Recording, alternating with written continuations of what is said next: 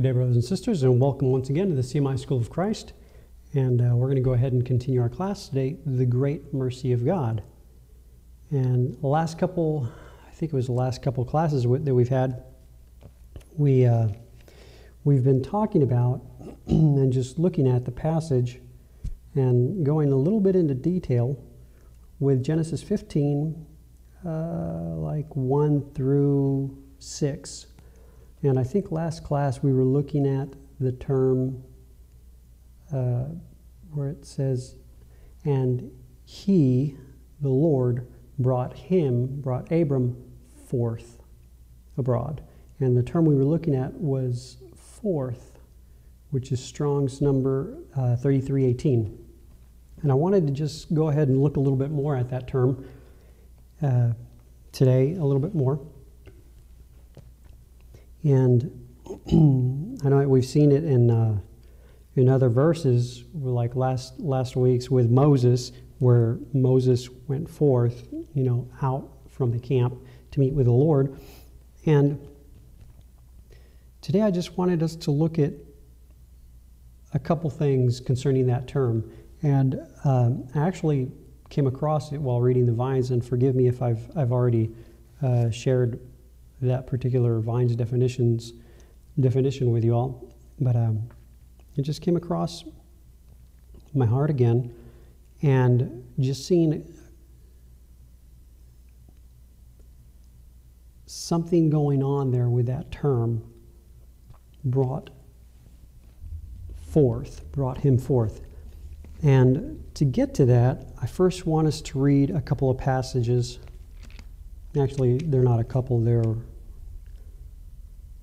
about 3 or 4 passages, just to kind of get an idea of something.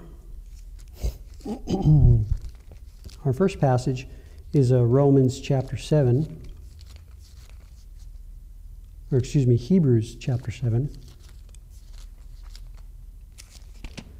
And we'll just go ahead and start with verse 20.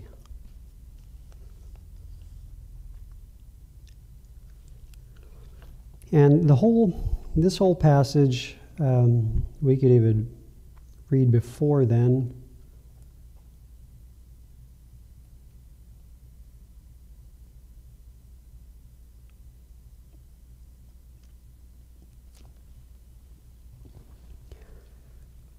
And in this whole book of Hebrews, there's just a comparison between the testimony and Christ the greater than. That which testifies of Christ, and Christ the person himself, the greater than.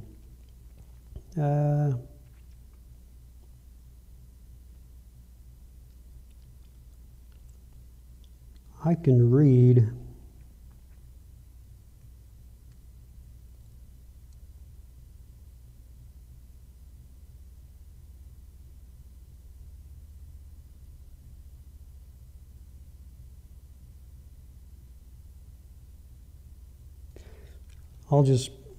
I don't even know where. Starting with verse 13. For he of whom these things are spoken,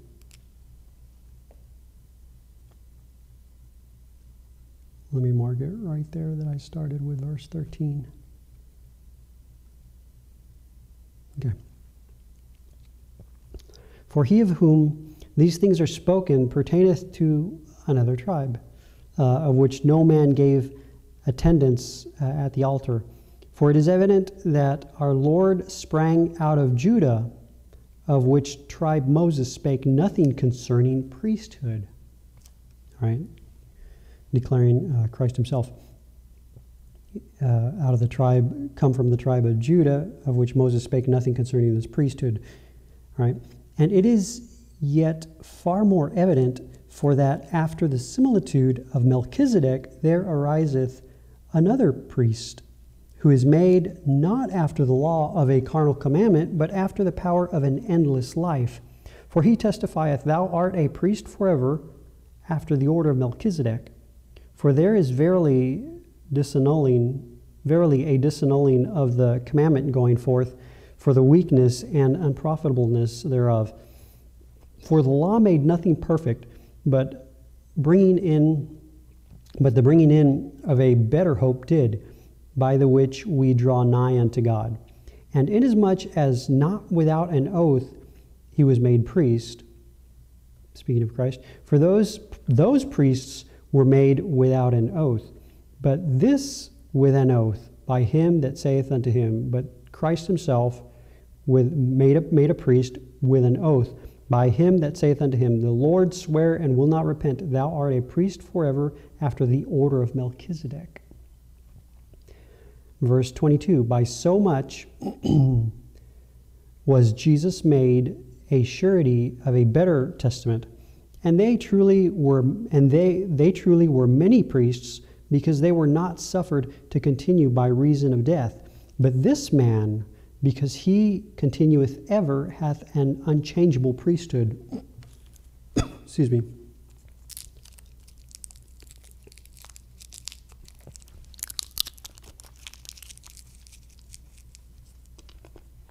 Forgive me, I know it sounds loud on the audio. I'm just using a cough drop. Okay, once again, verse 24. But this man made, because he continueth ever, hath an unchangeable priesthood. Wherefore he is able also to save them to the uttermost that come unto God by him, seeing he ever liveth to make intercession for them. For such an high priest became us, who is holy, harmless, undefiled, separate from sinners, and made higher than the heavens, who needeth not daily, as those high priests did, to offer up sacrifice first for his own sins, and then for the people's. For this he did once, when he offered up himself. For the law maketh men high priests which have infirmity, but the word of the oath, which was since the law, maketh the Son, who is consecrated for evermore.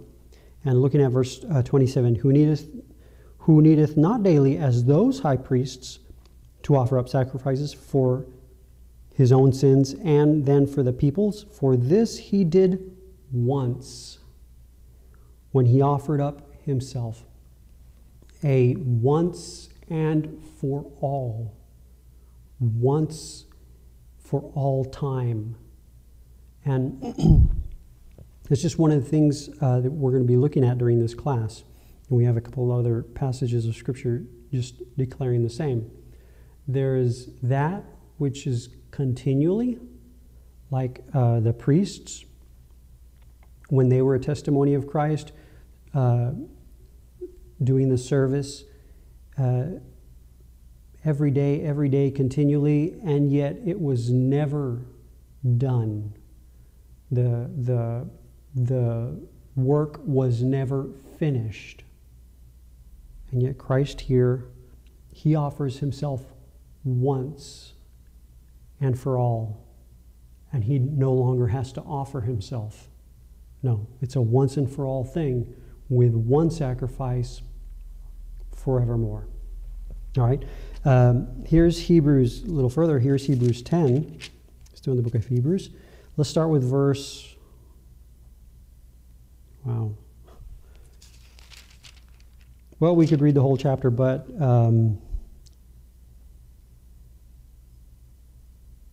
I guess to get a picture of it, we'll just start with verse 1. For the law having a shadow of good things to come, and not the very image of the things. Let me go ahead and look at that verse term real quick.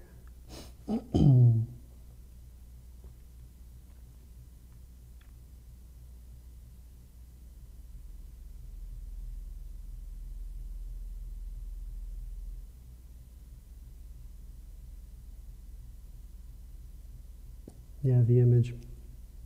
The perfect image. Christ himself, the perfect image. For the law having a shadow of good things to come, and not the very image of the things, can never with those sacrifices which they offered year by year continually make the comers thereunto perfect. They were continually doing this, the priests. All right. For then would they not have ceased to be offered. For then would they not have ceased to be offered? because that the worshippers, once purged, should have no more conscience of sins. But in those sacrifices there is a remembrance again made of sins every year, for it is not possible that the blood of bulls and of goats should take away sins.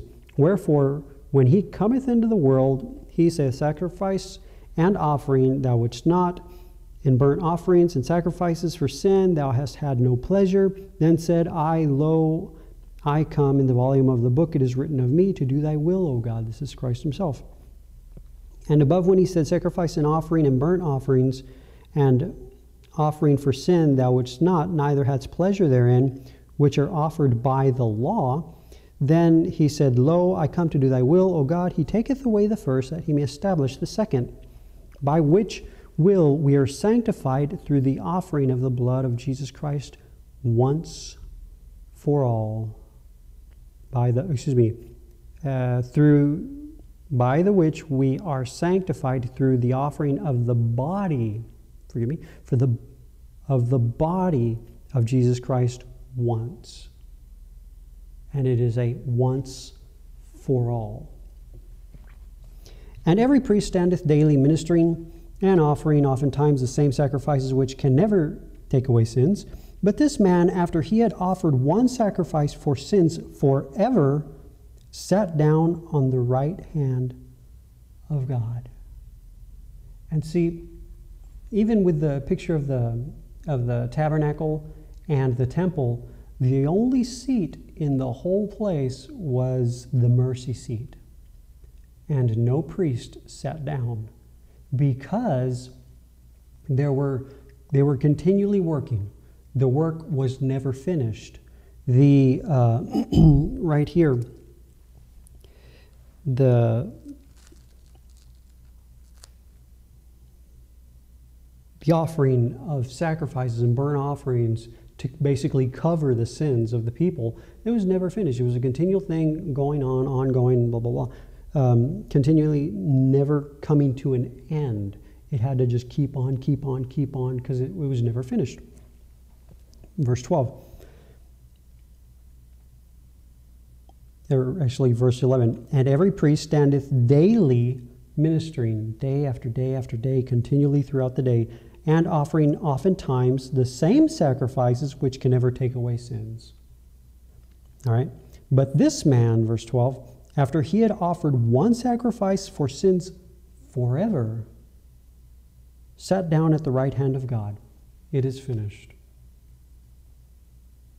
And God, completely satisfied, allows him to sit. It is finished. The work is done. No more needed to be done. No more that needs to be done. It is finished. He sat down. From henceforth, expecting till his enemies be made his footstool.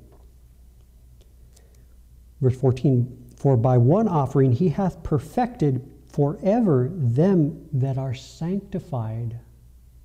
And just looking at that, for by one offering he hath perfected forever them that are sanctified. Perfected forever. And you can say, well, I don't see it. I'm not perfect. That's the key. We're looking at ourselves. We're looking at what can be seen with the natural eye. We're looking at what is below. And please do not misunderstand. I'm not saying that we will be perfect. No. Christ himself is the perfection of the soul, of the person. Christ himself, listen to this, is the holiness of the soul, of the person. Apart from him, we know what we are. Apart from him, the one who is not born again, there is no perfection there. There is no holiness there, because the Holy One, the perfect one, is not present. Now, those who are born again, in whom Christ dwells, we are not being made to be perfect. No, he in us is our perfection. He in us is our holiness. Because he is holy. He is holy in us.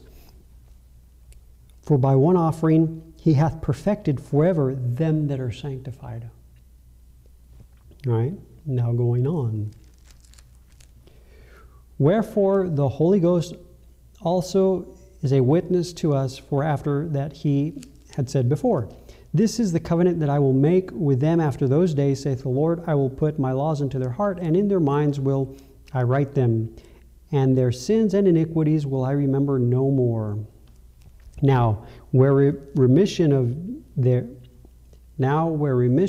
these is, there is no more offering for sin.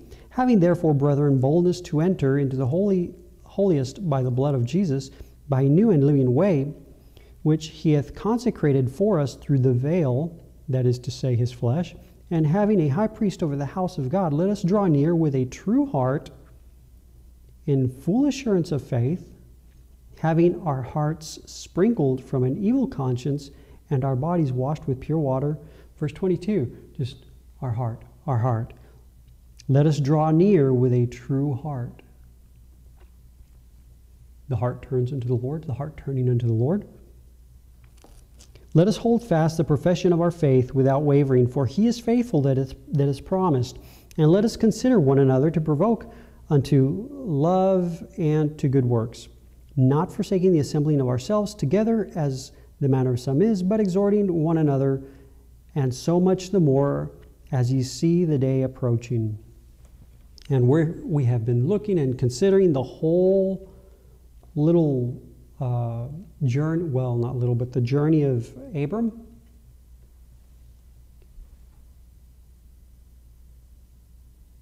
When the day dawns is when the Lord makes himself known, is when God the Father reveals his Son. That is when the day dawns. Look at this right here, verse 25 or 24. And let us consider one another to provoke unto love and unto good works, not forsaking the assembling of ourselves together. The assembling of ourselves together,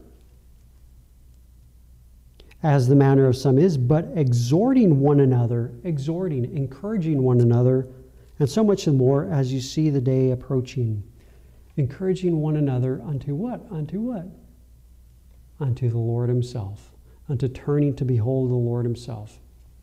And just with this whole entire passage, the main thing that I really wanted just to stress and get across is this: a once and for all thing. Speaking concerning the priests in Hebrews 7 and here in Hebrews 10, they were continually offering, and they were offering, and they were doing, and they were continually working. Jesus comes, one offering, one sacrifice, once and for all. He sat down. No more to be done. Nothing more to be done. I think it was our last class where we said that it was on the cross where Jesus said, "It is finished. It is consummated. The consummation is come." There's no more to be done. It is a once and for all thing. And that's a good thing. Because if not, then listen, then our whole salvation, our whole relationship with God would be not sure. But Christ himself is the sureness of it. God is satisfied with the Son. His Son is our relationship with God. His Son is our relationship with God. Everything revolves around the Son. Everything does. All right, just another passage here. Exodus chapter 15, verses 13 through 18. We're starting with verse 13. Thou in thy mercy, here we go, mercy. Thou in thy mercy hast led forth the people which thou hast redeemed. You've led forth the people that you have redeemed. Thou hast guided them, or excuse me, it's Exodus. I think I may have said Ezekiel. It's Exodus chapter 15, verse 13 through 18. Forgive me for that. Once again, thou in thy mercy hast led forth the people which thou hast redeemed. You have led those whom you redeemed. Thou hast guided them in thy strength. You have guided in your strength unto thy holy habitation. Unto thy holy habitation, unto where you yourself dwell. And I love this. I didn't have this written down here in my notes, but I can go ahead and read it real quick. I think if I can find it. It's a passage in John, and I'll see if I can find it.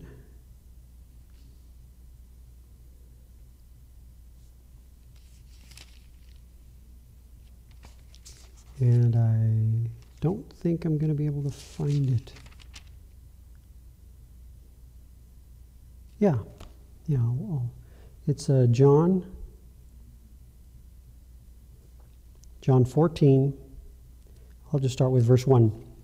Let not your heart be troubled. You believe in God, believe also in me. In my Father's house are many places of abode. It is a great place of abode. If it were not so, I would have told you. I go prepare a place for you. And if I go and prepare a place for you, I will come again and receive you unto myself, that where I am, there you may be also.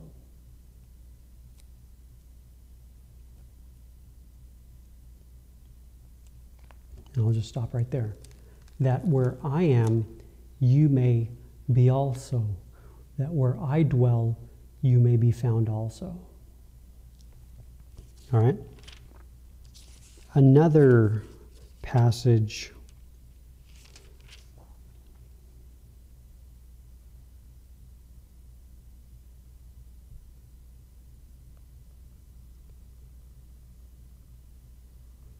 Going on from John chapter 14, a little further down.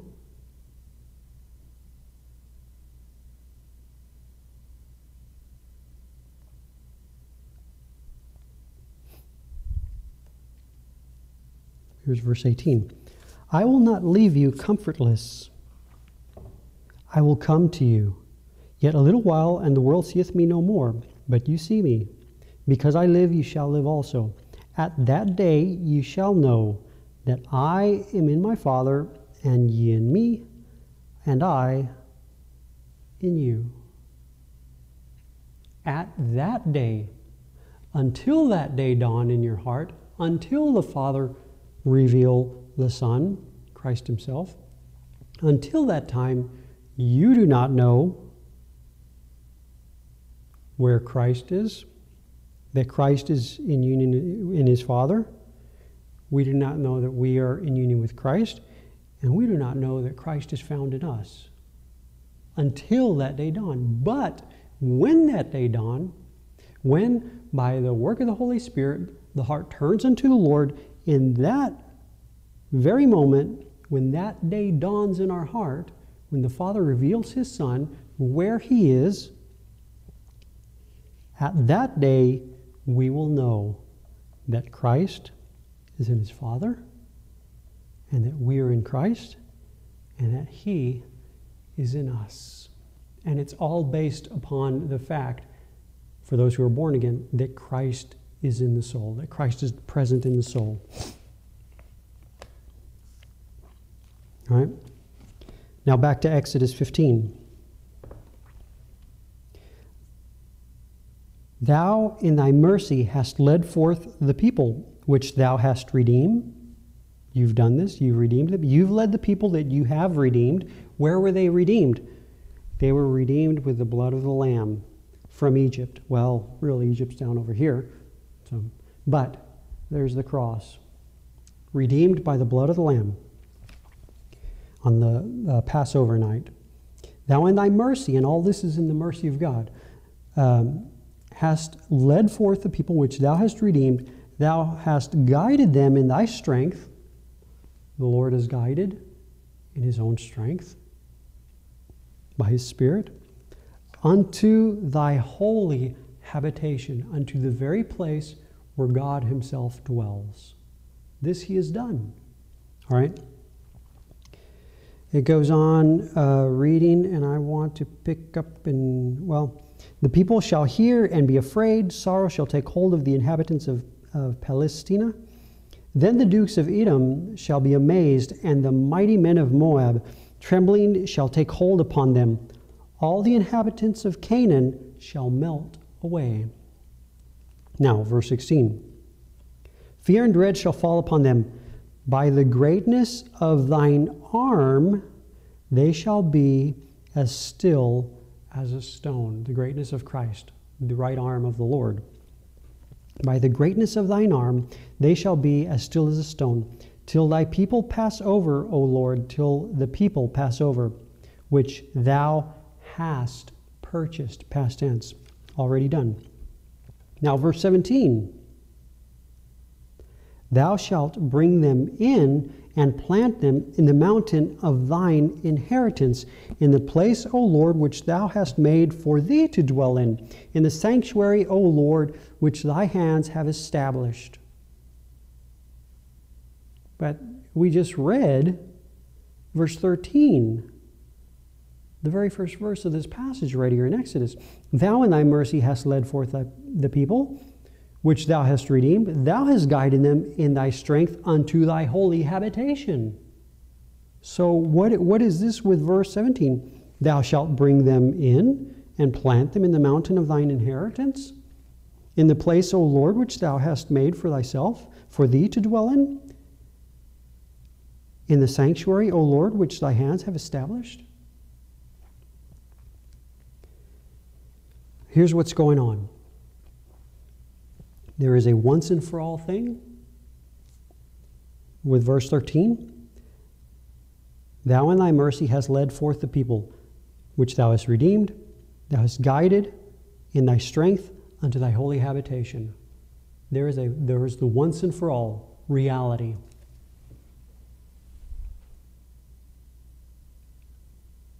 The reality was made manifest with the Passover, and then a once and for all.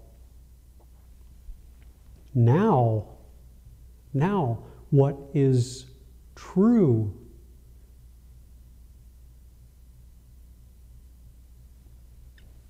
What is true in the heavens must be known in the earth. Reality that governs the heavens must now govern the earth.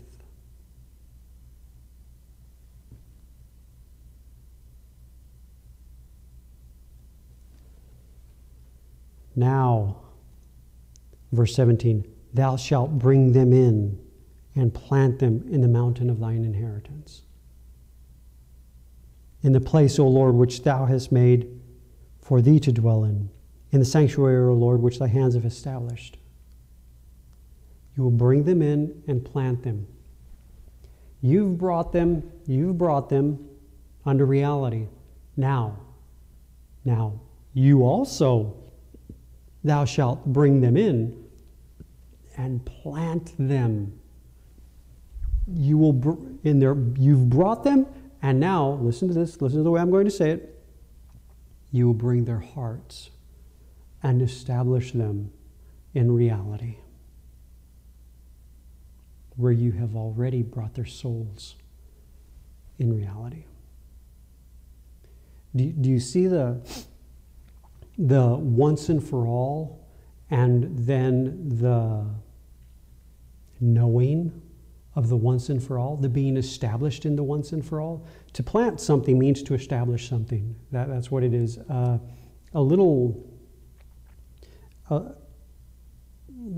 Like a little plant, if it's just out, is not going to be established. It's never going to take root. It's never going to be established and grow and flourish. All right? But if you take that and you plant it somewhere, then it's more likely to be established. Well, that's just a natural example. Right here, the Lord hath hath, verse 13, thou in thy mercy hast led forth a people, which thou hast redeemed, thou hast guided thou in thy strength unto thy holy habitation, where you yourself dwell, the habitation of God. Remember John 14, 1 through 3? In my Father's house, my Father's abode, it is a great dwelling abode. If it were not so, I would have told you. And I go to prepare a place for you. And if I go, listen, if I go, I will surely come again and receive you unto myself, that where I am, you may be also. Now, question. And this pertains for those who are born again. Question. Did Jesus go? Yes. Yes, he certainly did. He did go. Where did he go? It was in the cross. In the death, burial, resurrection. That's where go. That's where he left. And then the question is, did he come again? Yes. Yes. Came at the day of Pentecost. And then for us who are born again, he comes at the moment of new birth. Because he comes to fill his house, to fill his temple, to fill his land with himself. Let's go ahead and read it again. Now, I don't want to shake up your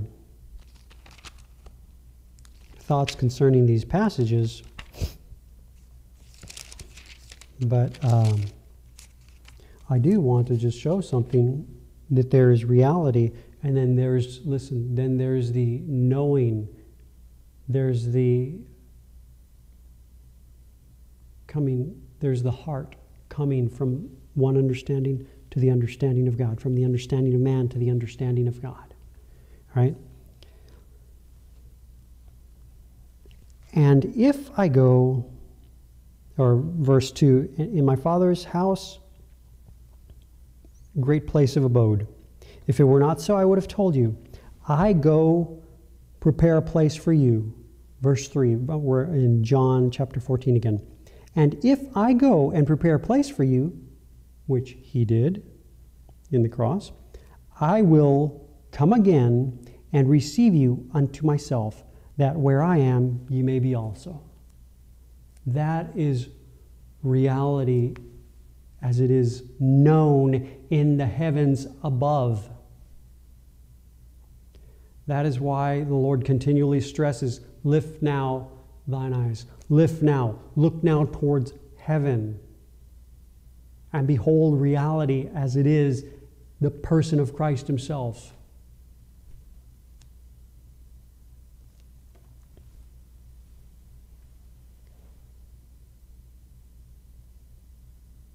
That where I am, you may be also. Last class we looked at Colossians chapter 3. In that day, well, I'll just go ahead and read down further, verse 20, because Jesus says it himself. At that day you shall know that I am in my Father, and ye in me, and I in you.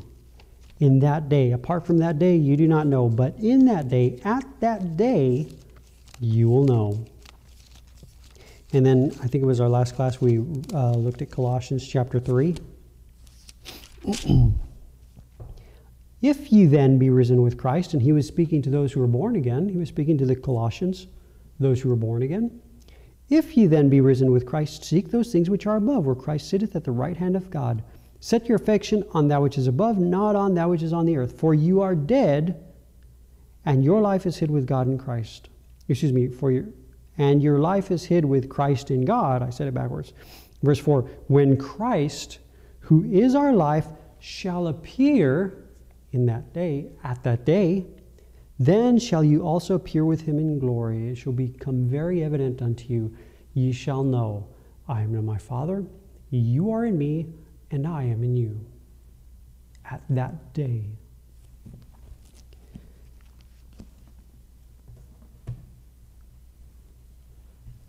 what is true in the heavenlies, governing the earth. But how? By learning what is true in the heavenlies? No.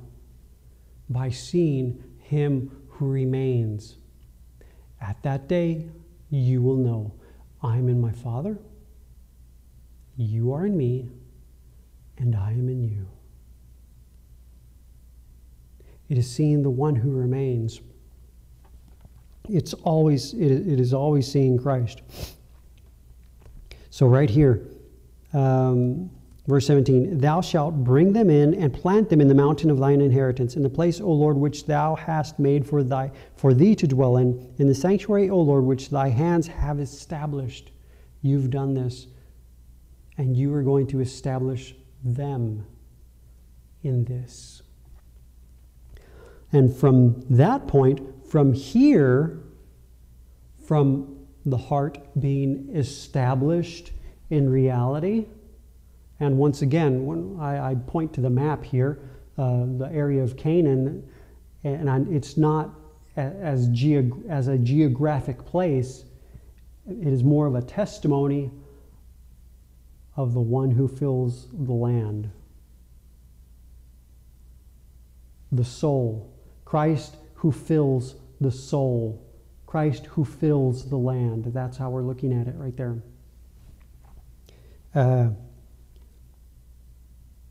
From here, from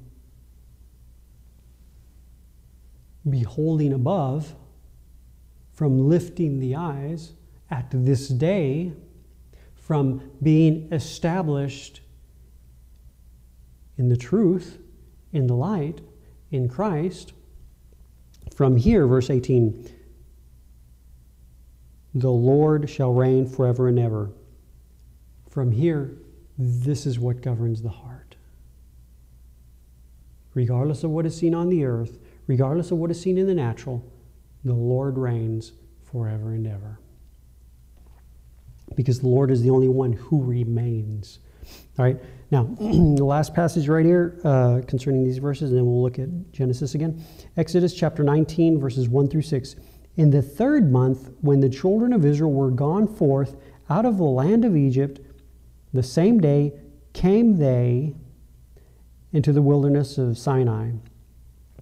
Verse 2, for they were departed from Rephidim, and were come to the desert of Sinai, and had pitched in the wilderness, and there Israel camped before the mount. And Moses went up unto God, and the Lord called him out of the mountains, saying, thou shalt say unto the house of Jacob, and tell the children of Israel, verse 4, you have seen what I did unto the Egyptians, and I bare you on eagle's wings, and brought you unto myself. You saw what I did to the Egyptians, and I bare you on eagle's wings and brought you unto myself.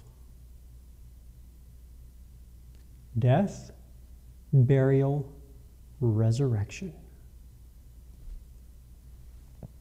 It began, right there in this passage, Exodus 19, it began with Israel in Egypt, the abode of the dead. And the Lord brings death unto death with the death of the firstborn, with the Passover, the death, then the burial, the Red Sea, and then resurrection, the Son coming forth in resurrection. But see how he speaks to these. Say to the house of Jacob, tell the children of Israel, you have seen what I did unto the Egyptians, and how I bare you on eagle's wings and brought you unto myself. Reality. And that's chapter 19, verse 15. Both these are in Exodus. The Lord is saying, I will plant you. I will plant you. All right. Back to chapter 19. And brought you unto myself. And you can say, you can add basically John chapter 14 verses, I think it was 18, that where I am, you may be also.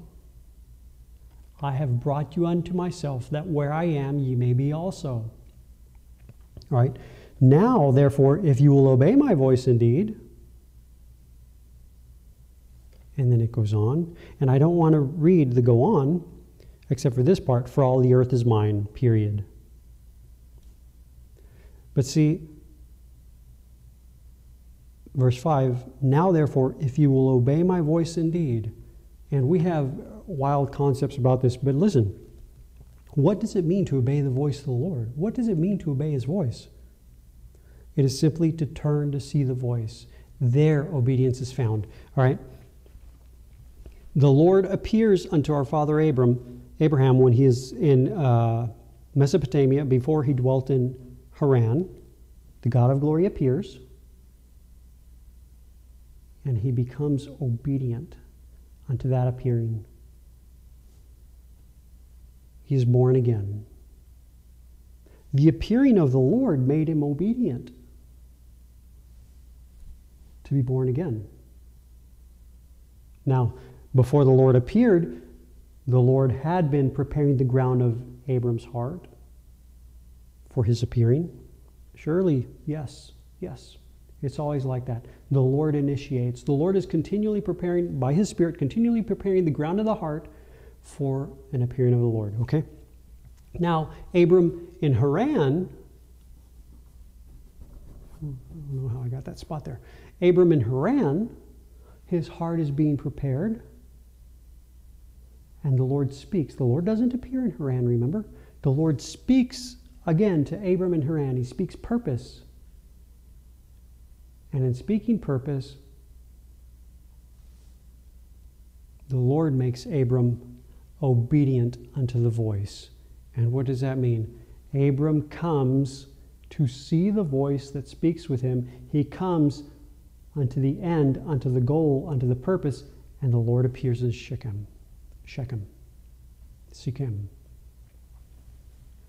That is being obedient unto the voice.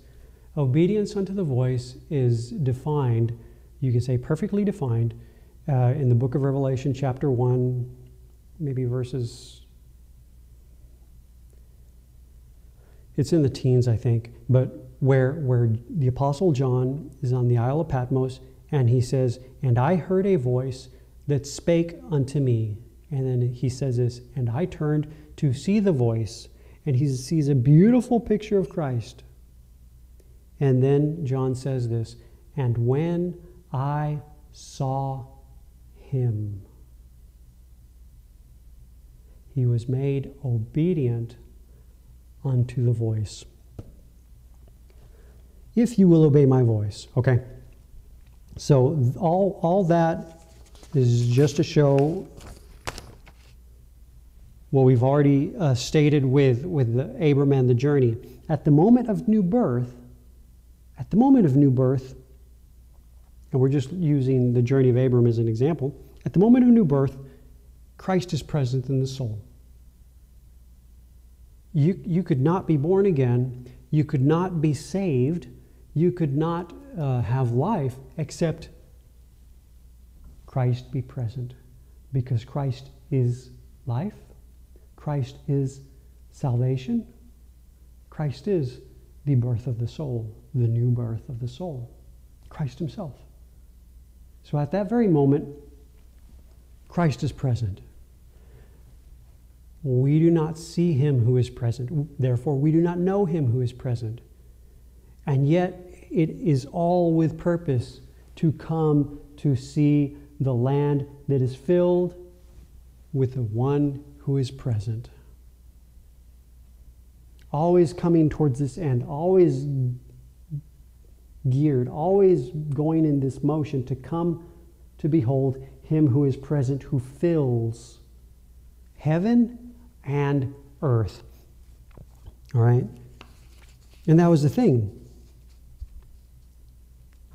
Okay, our verse again with Genesis 15, verse 5. And he brought him forth, the Lord brought Abram forth abroad, out of the natural realm, out of the realm of natural sight and natural sound, out of the realm of the senses, the natural senses. Okay?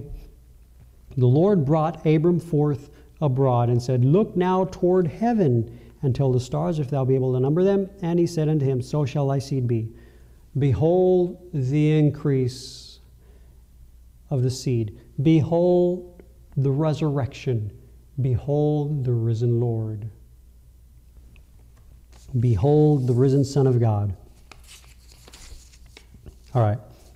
Now what I wanted to get to, vines. I read those passages just so we could see that there is a once and for all work of God, a once and for all reality of God that comes with the appearing of Christ. Remember?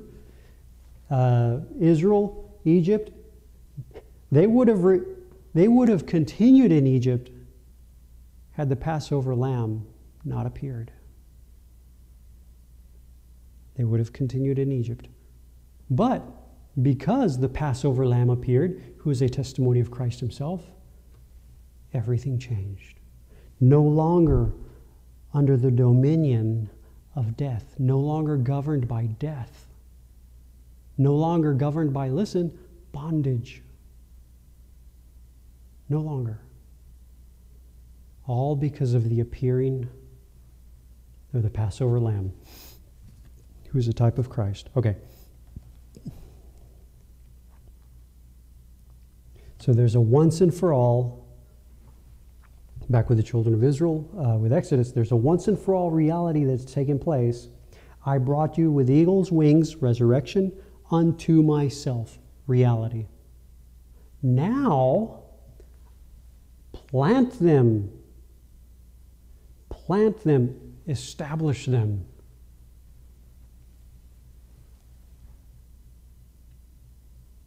In Christ, the reality of God. Now to be established, beholding the one who is present. And understand, the goal is not to be established. The goal is beholding the one who is present. In beholding the one who is present, the heart will be established.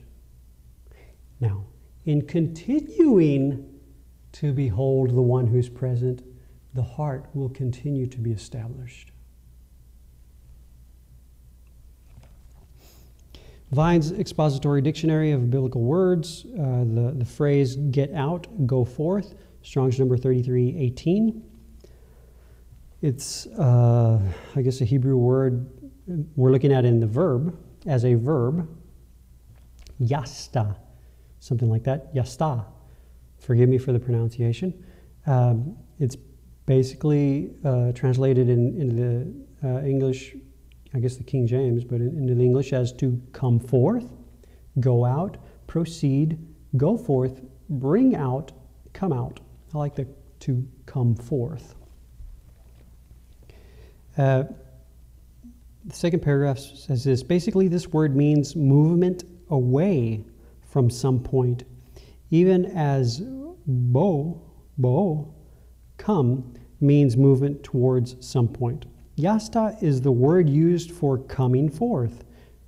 The observer is outside the point of departure, but also speaks from the perspective of that departing point. The observer is outside the point of departure.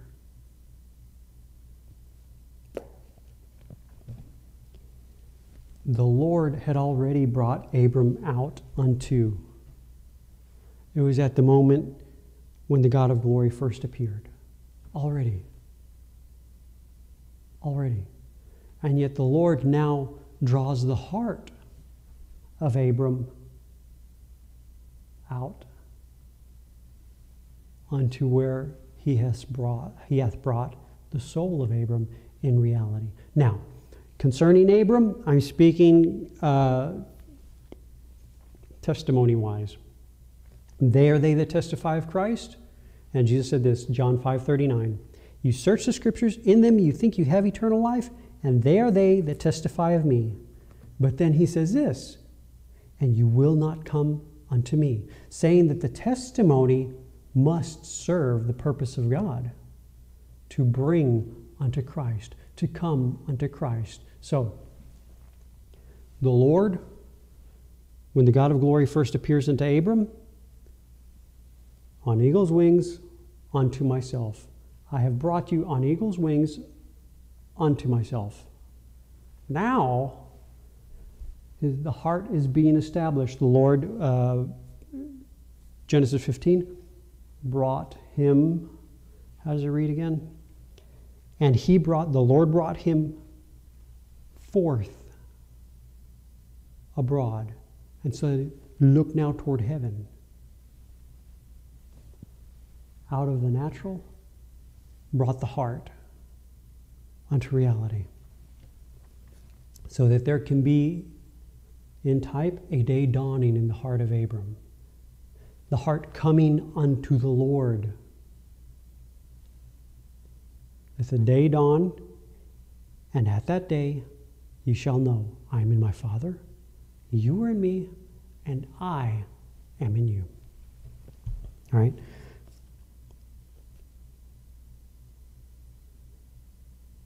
The observer is outside the point of departure, but also speaks from the perspective of that departing point. The observer is outside that point of departure.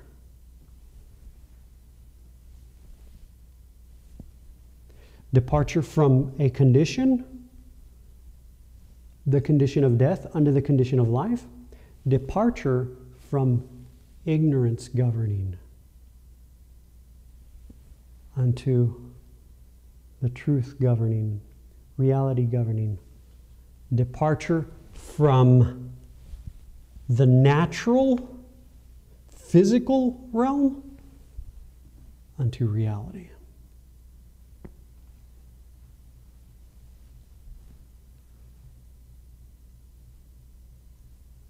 I love it. All right. The observer is outside the point of departure, but also speaks from the perspective of that departing point. For example, Genesis 2:10, the first occurrence of the word, reports that a river came forth or flowed out from the Garden of Eden.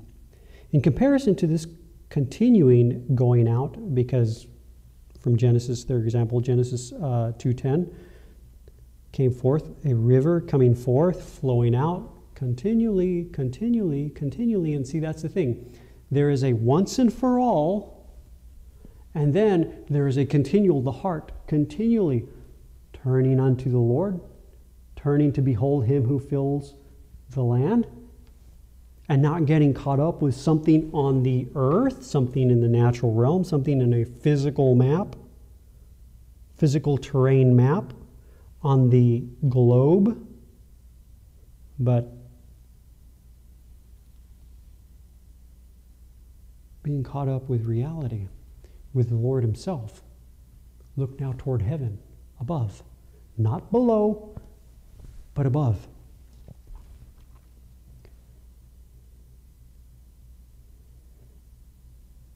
In comparison to this continuing going out, because that is what it is. It is a continual turning unto the Lord. We've said it before. Continuing to walk in faith, continuing to walk in the light, continuing to walk in repentance. A continual turning unto the Lord. All right? In comparison to this continuing going out, there is the one time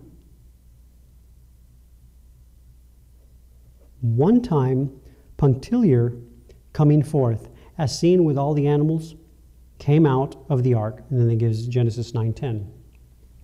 And see, there always has to be the once and for all. The one time, the once and for all.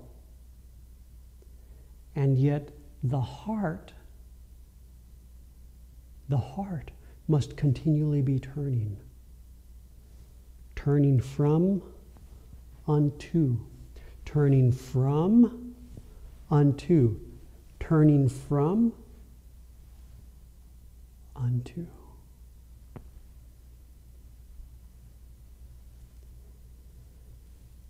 being established.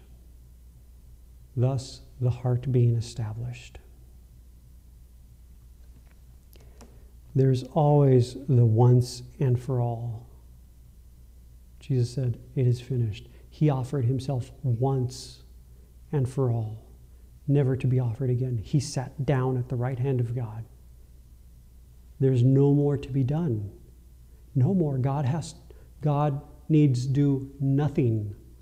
It is finished. Jesus said it himself. It is consummated. It is finished.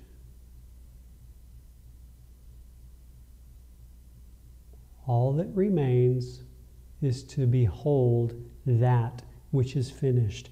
And please understand, it is not a that, but it is a him who remains because it is finished. There was where is it? I know that somewhere around here, they had an example, of Goliath, the champion of the Philistines, in 1 Samuel 17:4. And what Vines was saying was basically in those times, a whole entire, I'll just go ahead and read it. Thus Goliath, the champion of the Philistines, went forward from the camp to challenge the Israelites to a duel. In the art of ancient warfare, a battle was sometimes decided on the basis of two duelers. So, that's it. You have Goliath declaring lies, and then you have David, who's only been listening to the Lord. And here's a whole war, and the victory will be determined upon whomever remains. Whomever remains will be the victor, and that will determine who won the war. And we all know the story. David slew Goliath. Goliath died. Who remained? David. The war is over. David won.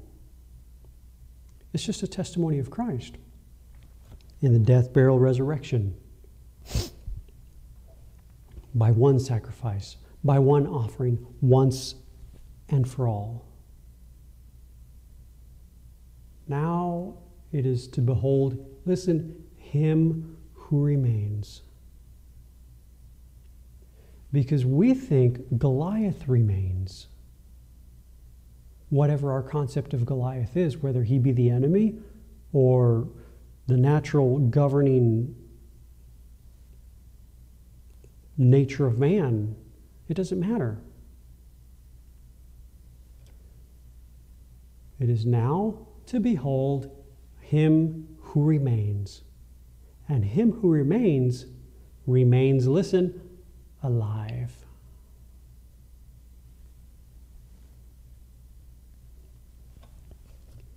Once again, with the children of Israel, when the Passover lamb appeared, the Lord brought the condition of death unto death. One of the confessions of the Egyptians was, we be dead. Let's go ahead and look it up real quick. I haven't shared that in a long time. But it's good to just read the passage.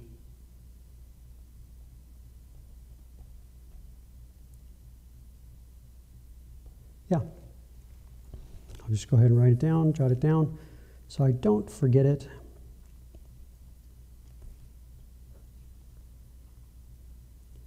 It's Exodus chapter 12, verse 33. And the Egyptians were urgent. Well, let's see.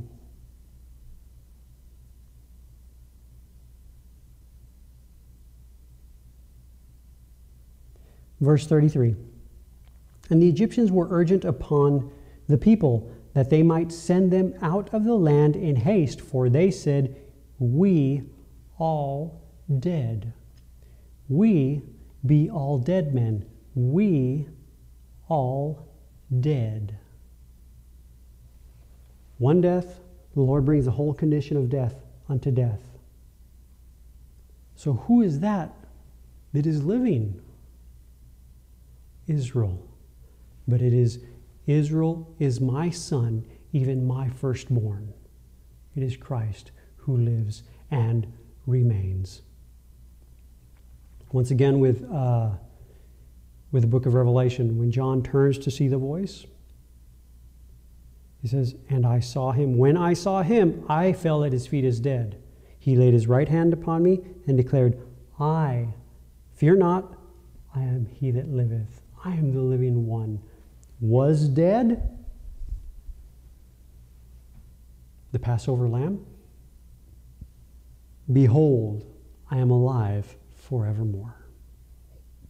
I am the one who lives forevermore. I am the victor forevermore. All right, so going back to this passage here. Let's see, 1, 2, 3. Going on with Vine's Expository Dictionary, I think this is like the 4th paragraph. It says, this verb may be used with come. Strong's number 935, the Hebrew is something like bo or bo, as an expression for constant activity. The raven Noah sent out went forth to and fro, literally in and out, until the water had abated.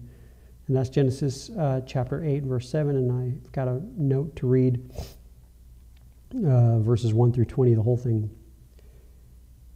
And I know we've looked at these passages a little bit in a couple classes past, but this is what really got my attention. It is that there is a once and for all reality that has taken place, and what now remains is the beholding of this reality. He sends forth the raven. The raven, listen, that went literally in and out. In and out.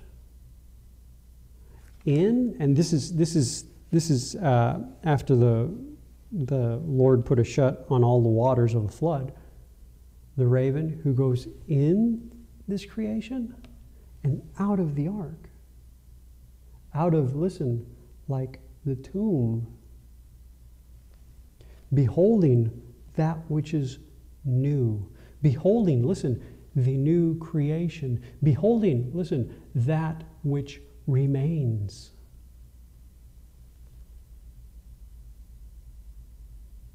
Until finally Noah also went forth and beheld the face of the ground, that it was dry.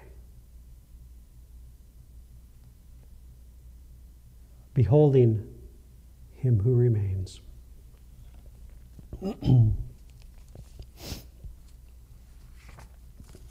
There is a continual beholding of the Lord.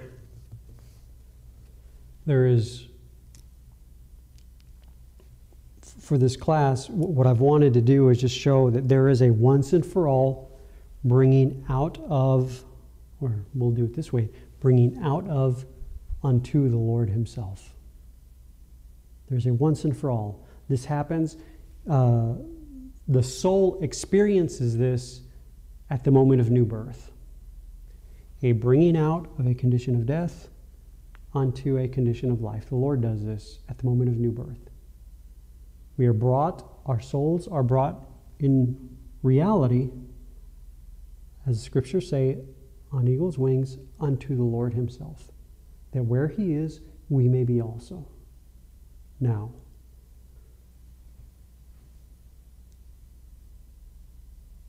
the heart being governed by reality is another thing. And yet the heart, the soul is purposed to come to the end. The soul came unto the end. And now the heart in understanding must come unto the end where the Lord hath brought the soul, in reality, from the moment of new birth. And that is seen with our journey of Abram. Get thee out from thy land, from thy kindred, unto a land I will show thee. Unto a land I will show thee. The only expectation God gave Abram. He repeats it unto Abram when Abram comes short and remains in Haran. The Lord doesn't appear in Haran. We know that. He just speaks unto Abram in Haran. Get out from thy land, from thy kindred, and now he adds from thy father's house, because where you are abiding is not where, listen, is not where your life is found. Out from, unto a land I will show thee. And the land that God shows is the land that is filled with himself. Because it says, and Abram came into the land of Canaan, came unto Shechem, and the Lord appeared. Once again with the Apostle Paul. But when it pleased God, who separated me from my mother's womb, called me by his grace, there's the calling. New birth, reality come once and for all, and the calling unto purpose, that the heart may be established in purpose, that the heart may behold the change, that the heart may behold the reality, that the heart may behold him who is present. Called me by his grace to reveal his Son in me. And then the effects, the results of that. I preach him. So, with this class, I'll just end for this class, but that's the one thing I wanted to stress, and forgive me that I kept you guys a bit late, is that there is a once and for all. The once and for all finished work took place in the death, burial, and resurrection of Jesus Christ. That once and for all finished work comes into our soul at the moment of new birth.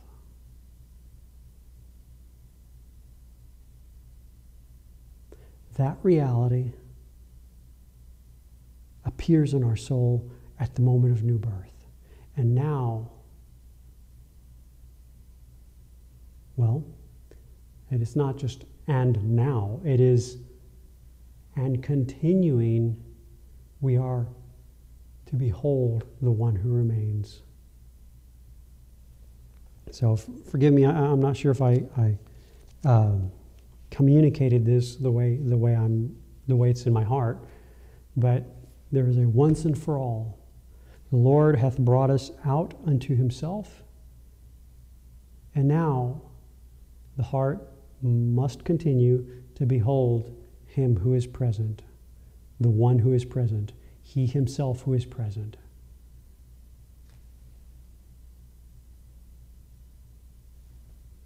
From here, from this moment onward, I have appeared unto thee for this purpose, to constitute thee a minister and a witness of this, thy seeing me and thy seeing me hereafter, from this moment onward. So, with that, I'll let you all go, and maybe we just, present this to the Lord and